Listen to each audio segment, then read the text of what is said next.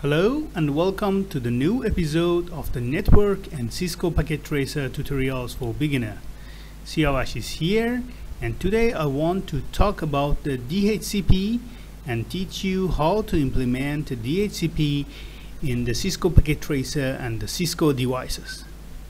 DHCP, or Dynamic Host Configuration Protocol, is very common in all modern networks.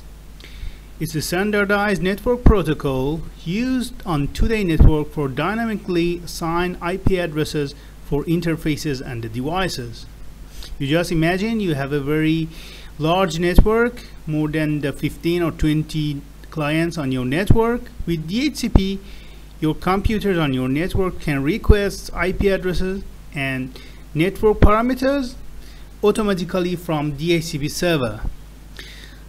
This DHCP actually helps you to, as a network administrator or user, to do not set the IP address manually. So let's take a look at this topology for this tutorial. Let's a close look here. Yes, here we go. We have a one LAN segment here with the 129.11 Cisco router in it, and bunch of the client as well as the one server connected to our network via one switch 2960 Cisco. We use the subnet 192.168.0.0/24 or 255.255.255.0 as a subnet. The rest of the network is connected via this router to the internet, but today we just want to focus to our LAN network here. So let's start by setting up the IP address for our devices and see how it works. Let's start with the server. Usually we set up the IP address on a server manually, and I do this for you as usual. Go to the desktop, IP configuration. Let's go to the static 192.168.0.2, and by pressing tab the subnet mask will automatically fill, and for a default gateway we use 192.168.0.1, which is the IP address assigned to this interface. I'm not configured the router yet, and we do it together. For DNS server, let's say we set up the DNS server as the same server. Okay, the IP address is set. In real world and the real network, usually we have a DHCP server on one of our server machines. For example, in a packet tracer, you can also configuration the DHCP by going to the config tab and go to the DHCP. Then you can turn on the DHCP services, assign your pool name, default gateway, DNS parameters, as well as the network range via the start IP and the subnet mask and all other information. But today I want just focus on how to set up DHCP on a router. Okay, our server is ready, and I'm going to configuration our router actually. Okay, the router is up, and let's move this windows a bit for better view.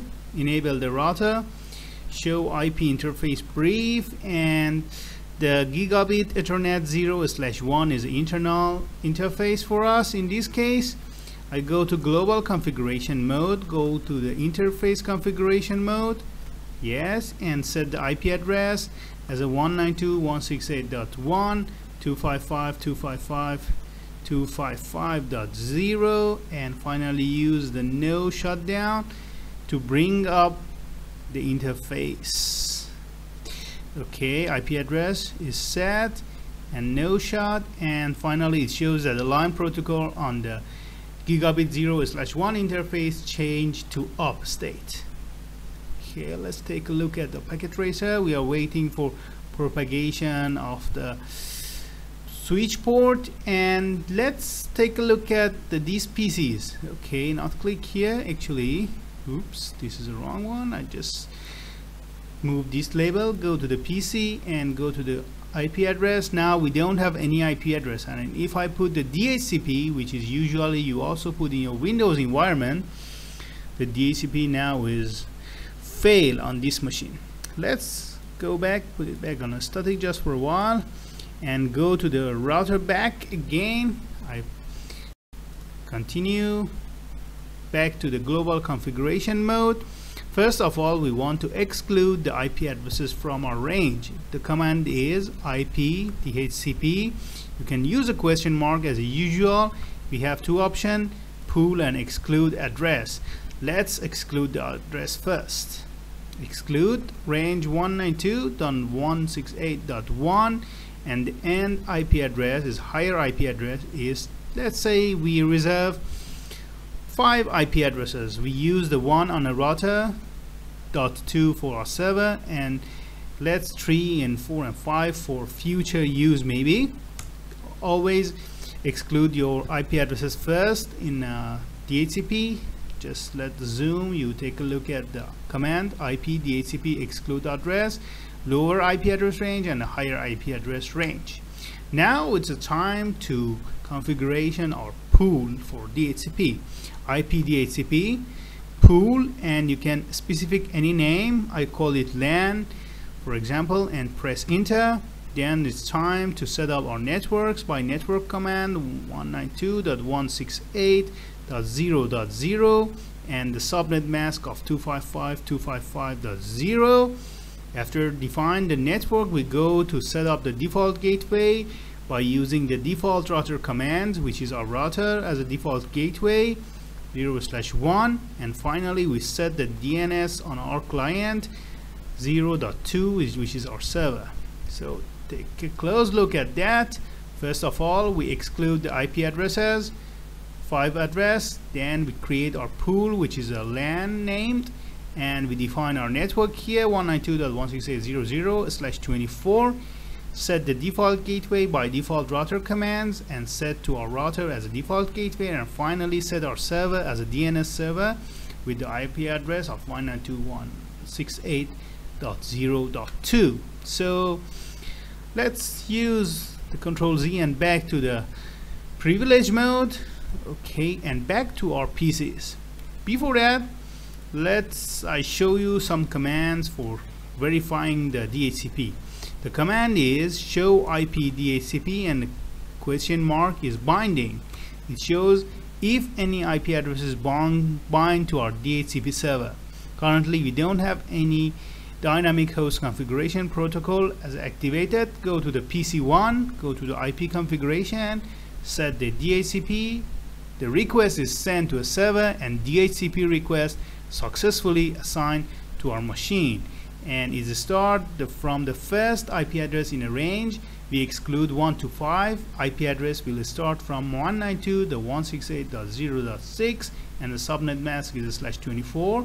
Default gateway is our router and DNS server is our server with the .2 IP address. Let's verify this one on the other PC as well. Go to the PC, okay, IP configuration, set the DHCP, and after sending the request of DHCP by the PC, the DHCP server will offer the IP address.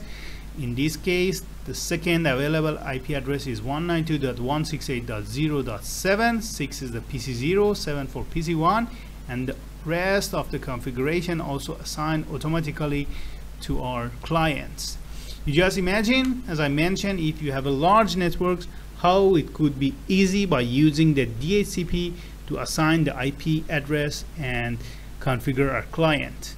Let's verify from the router side. Use the up arrow key again to the show IP DHCP binding. Let's zoom, and as you can see, the command is show IP DHCP binding. It shows the IP address assigned to IP address 192.168.0.6 and 7 to these PCs with these MAC addresses, and the type is automatically. So I hope this is informative for you. If you find this video useful, please subscribe in our channel, and as well as send your feedbacks and comment. We will continue our tutorial on next week's. Thank you very much, and bye for now.